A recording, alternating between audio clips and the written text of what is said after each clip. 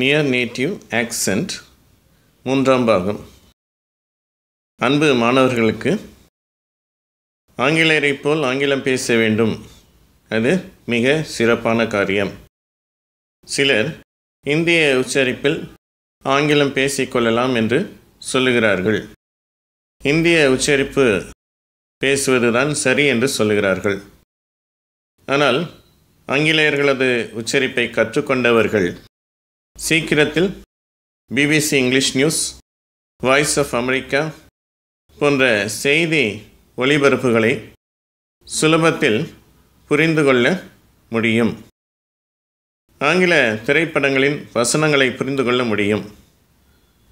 மேலும் மற்றவர்கள் போற்றும் விதத்தில் ஆங்கிலம் பேச முடியும். சீக்கிரத்தில் அவர்கள் வேலை பார்க்கும் அலுவலகத்தில் பதவி உயர்வுகளை பெற முடியும். இந்த வீடியோவில் ஆங்கில உச்சரிப்புக்கு மேலும் ஓரிரு குறிப்புகளையும் பயிற்சியையும் தர விரும்புகிறேன். இந்த குறிப்புகள் இதுவரையில் வேறு ஆங்கில புத்தகத்திலோ அல்லது தமிழ் விளக்கத்துடன் எழுதப்பட்ட ஆங்கில பயிற்சி புத்தகத்திலோ கொடுக்கப்படவில்லை. எனவே இவற்றை தவறாமல் கவனித்து பயன்பெறும்படி வேண்டுகிறேன்.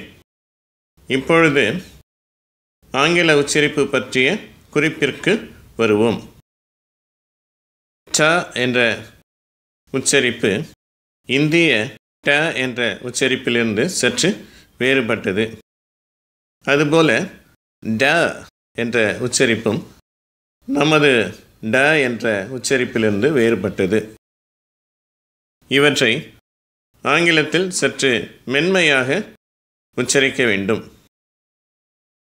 இப்பொழுது ட என்ற உச்சரிப்பை ஆங்கிலேய உச்சரிப்பிலும் இந்திய உச்சரிப்பிலும் 3 முறை படிக்கிறேன், கவனியுங்கள். ட ட ட ட ட ட. இப்போது உங்களுக்கு வேறுபாடு தெரியும். ஆங்கில உச்சரிப்பு சற்று மென்மையானது, ட என்று சொல்ல வேண்டும். இந்திய உச்சரிப்பு ட என்று சொல்லப்படுகிறது. அதுபோல ட என்ற உச்சரிப்பை ஆங்கிலேய உச்சரிப்பிலும் இந்திய உச்சரிப்பிலும் 3 முறை படிக்கிறேன். ட ட ட ட ட ட. இப்பொழுது இந்த உச்சரிப்புகள் உள்ள வார்த்தைகளை படித்து பயிற்சி செய்வோம். ட உச்சரிப்பு: bad, tea, top,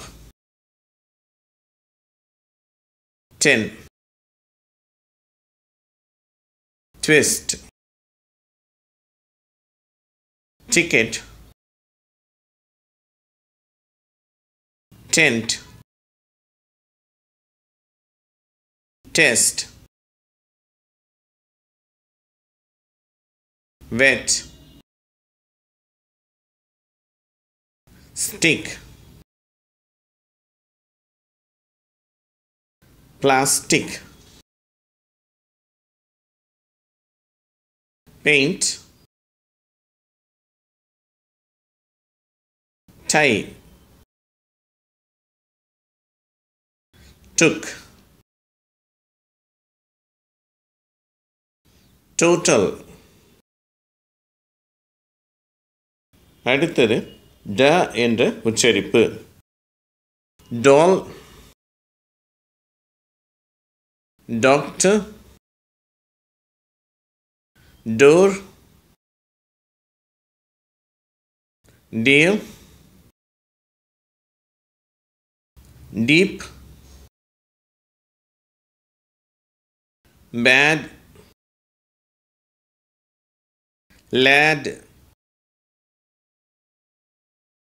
mad, mind, kind, would, load, doubt. இனிமேல் இந்த ட, ட என்ற எழுத்துக்கள் கொண்ட வார்த்தைகளை சரியாக உச்சரித்து பழகுங்கள். நாம் தமிழிலே ட, டா என்று அழுத்தமாக உச்சரிக்கிறோம். அப்படிப்பட்டதல்ல ஆங்கில உச்சரிப்பு. அடுத்து இன்னொரு உச்சரிப்பு குறிப்பையும் தருகிறேன். ஆங்கிலத்தில் ஐ, இ, ஐ, ஓ, யு இவற்றை வவுல்ஸ் என்று அழைக்கிறோம். தவிர மற்ற எழுத்துக்கள் கான்சனன்ட்ஸ் என்று அழைக்கிறோம். இந்த கான்சனன்ட் எழுத்துக்கள் சில வார்த்தைகளில் இரட்டையாக வருவதுண்டு. உதாரணமாக பெட்டர் இது போன்ற இரட்டை கான்சனன்ட் எழுத்துக்களை நாம் ஒற்றை எழுத்தாக உச்சரிக்க வேண்டும். அதாவது பெட்டர் என்று சொல்ல வேண்டும். 2 டி வருகிறது என்று அழுத்தமாக பெட்டர் என்று உச்சரிக்கக்கூடாது. மேலும் சில வார்த்தைகளை பயிற்சி செய்வோம். நான் படிக்கும் வார்த்தைகளை திரும்ப சொல்லி பார்க்கவும். better, butter, bottle, attack, coffee, attach, attest, beggar, mugging, address, annoyed, apparatus, brilliant, traffic, cattle, cotton, cutter, occur, soccer, hummer, common, commerce.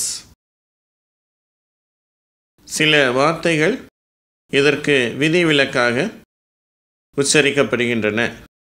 உதாரணமாக சக்சஸ், அக்செப்ட், அக்யூஸ், ஆக்சிடென்ட் இந்த வார்த்தைகளில் முதல் சி இக்கு என்று உச்சரிக்கப்படுகிறது. க என்ற உச்சரிப்பு தரப்படுகிறது. இரண்டாம் சி ச என்று உச்சரிக்கப்படுகிறது. சக்சஸ், அக்செப்ட் இதுபோல உச்சரிக்கப்படுகிறது. இந்த வீடியோ உங்களுக்கு பயனுள்ளதாக இருக்கும் என்று நம்புகிறேன். அனைவருக்கும் நன்றி. எங்கள் வீடியோக்களை ஷேர் செய்தவர்களுக்கும் சப்ஸ்கிரைப் செய்தவர்களுக்கும் மிக்க நன்றிகளை தெரிவிக்கிறேன். ஏனென்றால் அப்படி செய்வது மேலும் நாங்கள் வேறு வீடியோக்களை தயாரித்து வெளியிடுவதற்கு உதவியாக இருக்கும். நன்றி.